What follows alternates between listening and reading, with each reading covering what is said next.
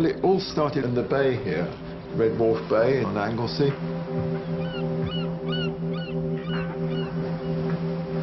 We used to come here for our holiday periods.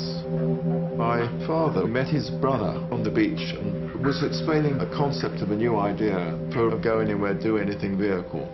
And he made a drawing in the sand of an outline of how he thought the Land Rover could be made.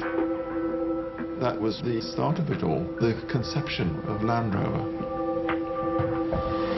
The Land Rover is a worldwide recognised shape. To have it drawn out larger than anybody's ever done it before, for posterity, is an interesting concept, and one which I don't suppose is ever again going to be repeated, as might be said of people designing vehicles in the sand.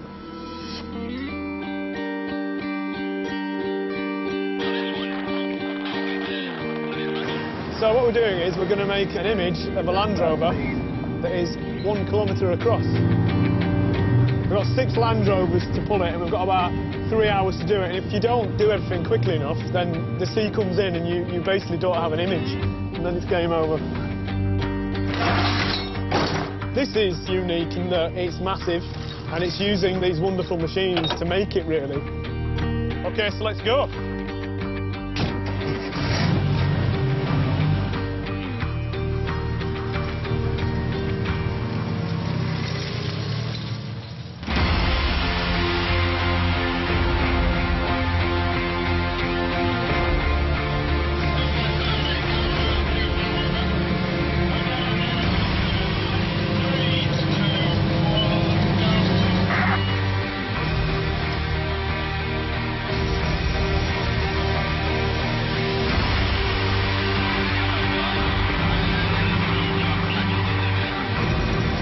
Time coming in, let's go. Yeah, got it.